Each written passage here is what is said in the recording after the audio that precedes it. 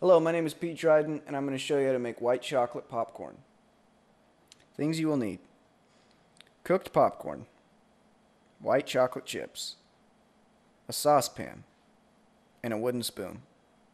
The first step is to transfer the cooked popcorn into a large bowl. Then pour the white chocolate chips into a saucepan. Place the pan on a burner and turn it on to low heat.